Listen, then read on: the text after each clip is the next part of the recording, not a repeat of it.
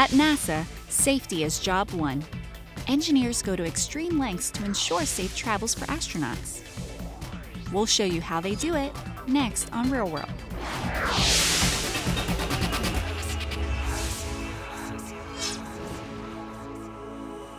Your oxygen mask will automatically drop from a compartment above your seat.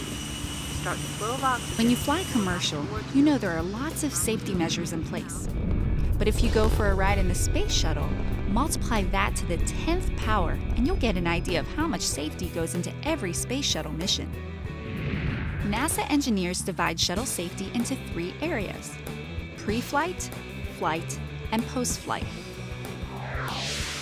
Pre-flight safety includes planning the mission, testing shuttle components and procedures, and spacecraft design. In fact, the shuttle recently underwent some upgrades to make missions safer than ever, including a cockpit avionics upgrade. It's kind of like getting a whole new set of gauges for your car's dashboard. The cockpit avionics upgrade brings new hardware and software, providing the crew with better informational displays and warning functions. This upgrade helps the crew get data on the shuttle's performance more quickly.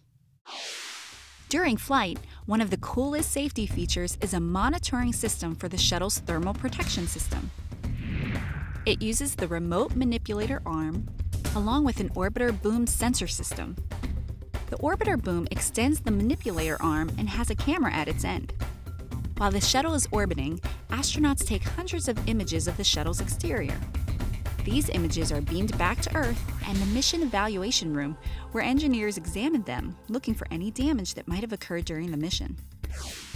Of course, while in flight, NASA Ground Control is constantly monitoring and checking every aspect of the mission and the shuttle.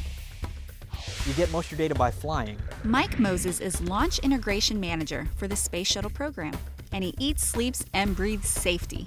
The real art of making sure we stay safe every time is to look at that data. Safety issues are again addressed during post-flight, when NASA engineers focus on how all the systems perform during the mission. They gain a little more knowledge each time up.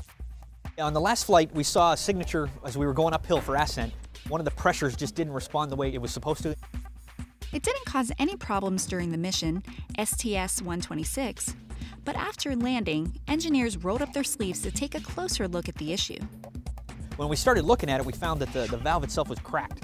The pressure that Mike is talking about inside the shuttle's external fuel tank is measured in Pascal units.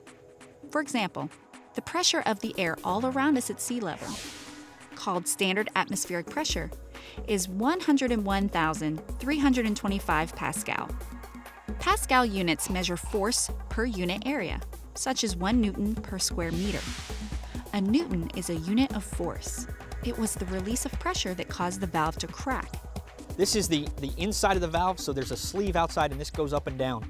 And what it's for is, the big external tank has hydrogen and oxygen in it, and we need to keep them pressurized to feed the engines at the right rate.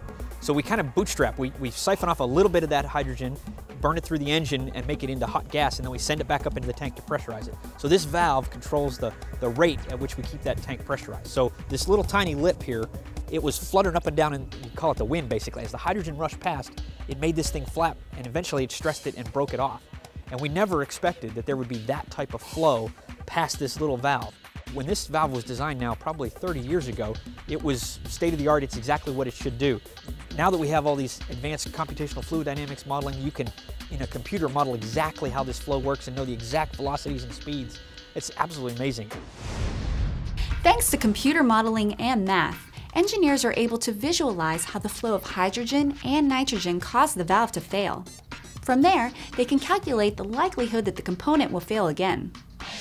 We did a whole bunch of math to show, basically, that when this thing cracks, we know how the little stresses will propagate around, and we can say that it probably won't be more than about a 90-degree piece that breaks off. And then you want to look at what that little piece does as it goes downstream. Is it going to hit a line and make a hole? Is it going to let too much hydrogen through so the tank gets overpressurized? So we boiled our way down through all those options, and basically at the end of the day we found that it was all acceptable. The probability of any one of those things happening was pretty small. The issue delayed the next flight, STS-119, by 2 weeks. But all that math certified that that mission would go off safely. Spaceflight's really hard, and it's really hard because it's so complicated. Everything has to play just right with each other.